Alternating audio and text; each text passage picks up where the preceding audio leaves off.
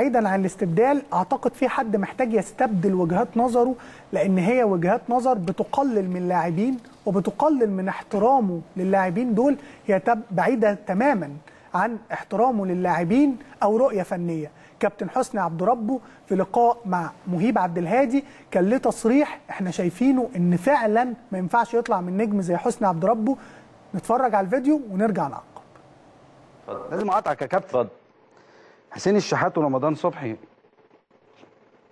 ما يسووش اكتر من 4 مليون؟ ماشي. ايه؟ انا وجهة نظري كده. حسين الشحات ورمضان صبحي؟ ليه؟ وحسين الشحات عمل ايه لسه يعني عشان يستاهل اكتر من كده؟ في لعيبه تانية. طب محمد كويس. عواد ما يستاهلش اكتر من 4 مليون؟ ولا 3 مليون. ولا 3 مليون؟ عمل ايه؟ عملوا ايه؟ عملوا ايه؟ ما يساووش 4 مليون.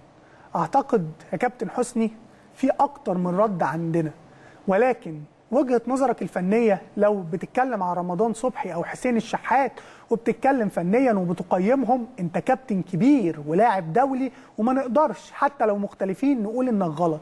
ولكن الامور التسويقية اللي بتتعلق بالبراندنج بتاع النادي الاهلي والحقوق التسويقية ليه والفاليو بتاع لاعبيه دي ما ينفعش نتساهل فيها، وما ينفعش يبقى الكلام فيها بالاسلوب اللي حضرتك اتكلمت بيه، خصوصا لو هو ابعد ما يكون عن اي منطق ممكن حد يتكلم بيه. لو عرضنا من موقع ترانسفير ماركت القيمة التسويقية للاعبين، ده رمضان صبحي بنشوف قيمته التسويقية في انتقاله الاخير كان من هادرسفيلد تاون بحوالي 6.5 مليون يورو تم شراؤه من ستوك سيتي، ثم انتقل للأهلي بإعارة ب 800,000 ثم 750,000. احنا هنا بنتكلم عن لاعب آخر انتقال ليه كان ب 6.5 مليون يورو. وفين؟ وفي الدوري الإنجليزي بالزبط. احنا بنتكلم لاعب بيلعب في أعلى ليفل على مستوى العالم في الدوريات الكبرى الخمسة. بنتكلم في لاعب بغض النظر عن مشاركته اساسيه ولا مش اساسيه، احنا بنيجي كمان بنتكلم على مع المنتخب الاولمبي افضل لاعب في البطوله. بنتكلم على لاعب قيمته التسويقيه ما تخلينيش ينفع ابدا تحت اي مبرر ان اقول ان هو ما يسواش 4 مليون جنيه. لفظ بينتقص كتير جدا من قدر رمضان صبحي، وان كان كابتن حسني عبد ربه من الناس اللي كانت بتزعل قوي لو حد انتقص من قدرها. لو رحنا لحسين الشحات ايضا نشوف هل النادي الاهلي اشترى سمك في ميه؟ اللاعب اللي قلنا ان هو هداف الفريق في 2019 وهو اصلا منضم في يناير، ولكن نسيبنا من وجهات النظر الفنيه اللي قلنا ان حضرتك ممكن بتحب او بتكره.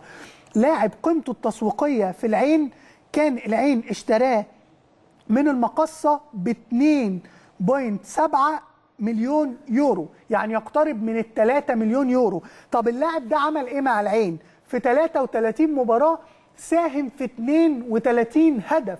راجل لعب كاس العالم للأندية مبارياته كاملة، شارك في حتى في النهائي مع فريقه أمام ريال مدريد 90 دقيقة يا كابتن حسني. 90 دقيقة. لاعب لما يكون قيمته ده ودي حجمه تأثيره ومشاركته مع العين، حضرتك عايزه ينتقل للنادي الأهلي بكام؟ وفريق زي العين هو من أكتر الفرق إنفاقا في الخليج، النادي الأهلي هيشتري منه لاعب بالقوة دي بكام؟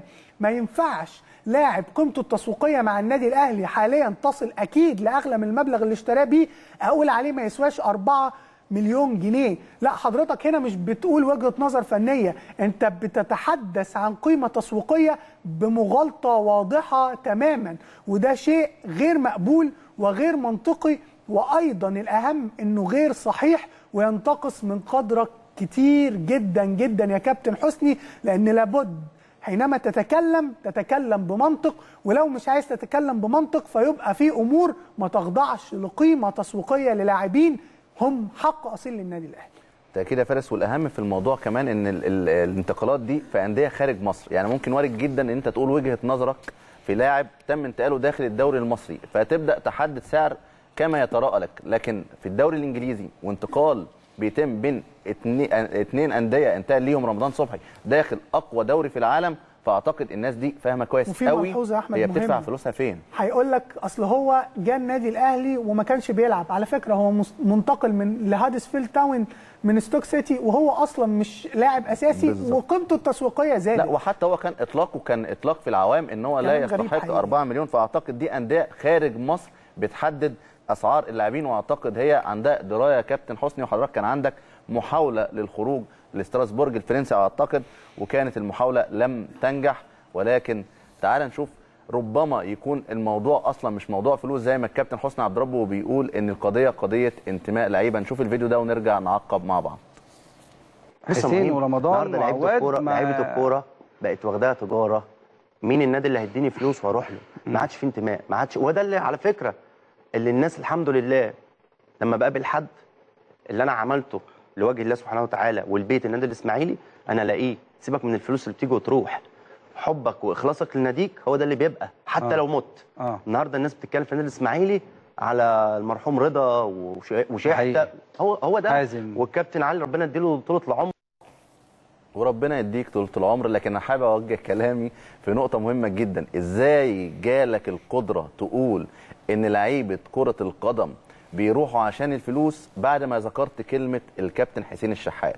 يعني انت ما فكرتش للحظه ازاي حسين الشحات وهو في انديه اخرى كان بيشجع النادي الاهلي؟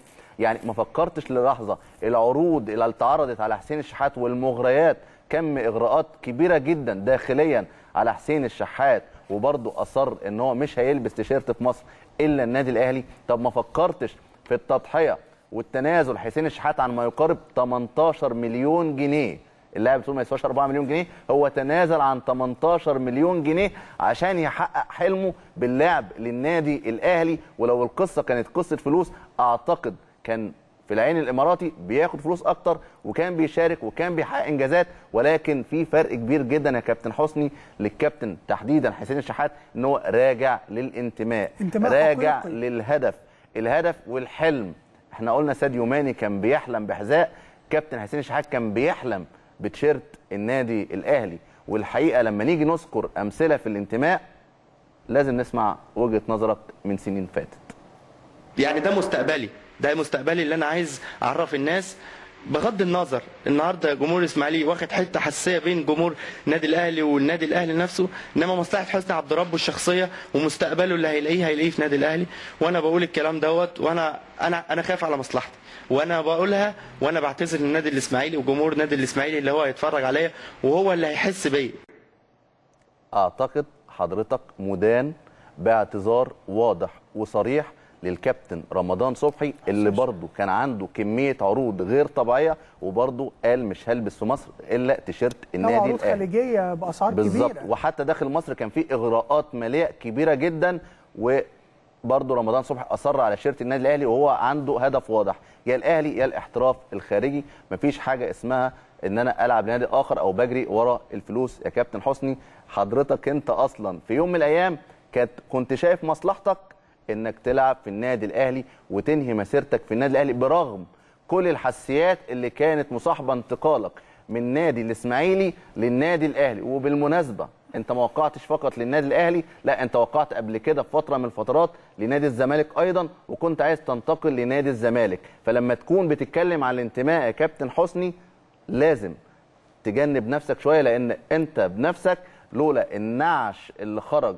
في الاسماعيليه ولولا لقائك مع الاستاذ زميلنا الاستاذ محمد الليثي كان الامور اختلفت تماما، وكان زمانك بتصنع المجد في النادي الاهلي. لان الحقيقه على المستوى الفني انت لعيب مميز جدا، من افضل لاعبي خط الوسط في تاريخ مصر، قيصر بالفعل. ولكن تصريحاتك محتاجه تكون على نفس اتزانك كلاعب في وسط ملعب النادي، في وسط الفريق الاسماعيلي او منتخب مصر. ده في مفارقات واضحه جدا يا احمد، وكانها القدر بيرد على كابتن حسني. حسين الشحات اللي فضل النادي الاهلي على الفلوس المرتفعه والاجور المرتفعه في الدوريات الخليجيه، كابتن حسني عبد ربه النقيض تماما، هو اللي الجزء الابرز في مسيرته قضاه مع فرق في الدوريات الخليجيه لانها كانت الاعلى اجرا. فشوف المفارقه. فكابتن حسني يرى الجمهور الاسماعيلي بعد كل ما حدث رمز شأن داخلي يخصه، هو يصنع رموزه كما يشاء، ولكن اللاعبين المحببين الى قلوب النادي الاهلي وجمهور النادي الاهلي ما تحاولش تلعب معاهم لانك غالبا لعبت بالنار. ننتقل بقى لتصريحات برضو كانت اكثر